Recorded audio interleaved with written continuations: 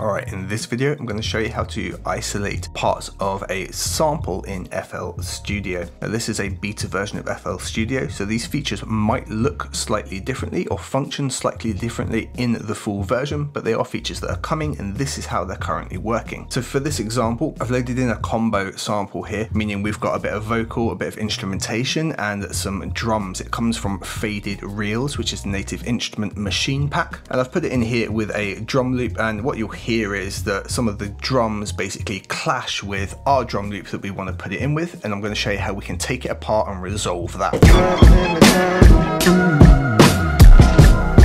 I'm driving in the car. I'm driving.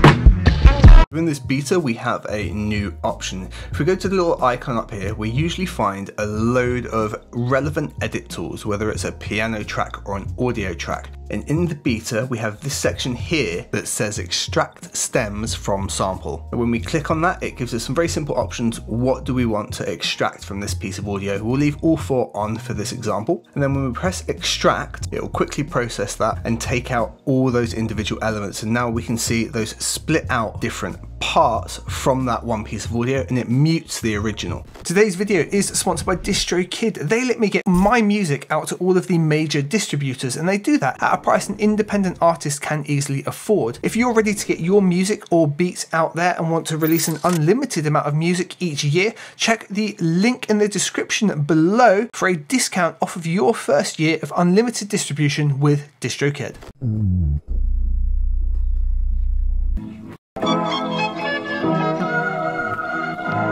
Driving in the car.